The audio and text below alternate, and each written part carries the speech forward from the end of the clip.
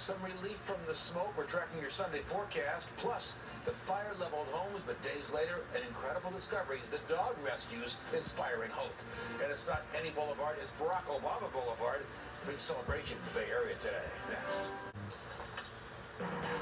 Right now at 11, rescued from the ashes. A Clear Lake family forced to leave their dogs behind while escaping the cash fire.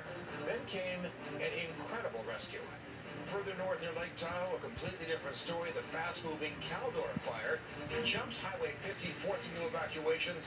The latest on the firefight and what it means for our air quality here in the Bay Area. Also, it's an all-out humanitarian effort. The push to evacuate people from Afghanistan continues with a new threat. Our team of Bay Area professors is trying to help.